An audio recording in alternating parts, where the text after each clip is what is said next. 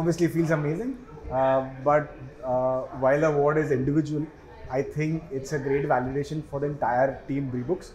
I don't think as a founder, I would be anywhere close to where I am without the amazing team that we have. Yeah. So this award actually belongs to the entire team Bribooks and the other partners that we have. The biggest set of partners that we have are school leaders and the kids, of course, who write and publish books for us. So yeah, this award goes to them, and it's an incredible feeling, of course. Lovely. So, Mr. Rahul, as an entrepreneur, if I ask you that India has seen a lot of startups shut down last year, Sure.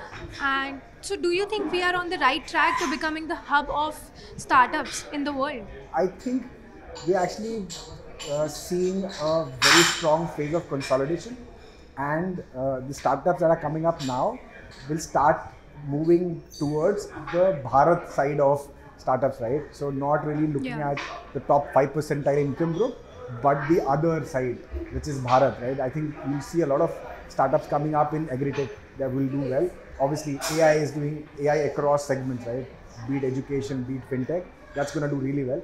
So I don't really see that as a bad move, which has happened in the last couple of years. Yeah. I see that as a very strong step forward in the right direction in the form of consolidations. All right. So on that note, I'll ask you, how is your company doing? What has been the growth statistics since one financial year? So we've been incredibly lucky, I would say, Yeah. and have done amazingly well. I'm not very comfortable sharing the numbers, That but is yeah, fine. we've been profitable for last 2 years. This year we would actually start going into newer geographies. So we've been North America and India centric so far. We've ventured into the UK as a geography.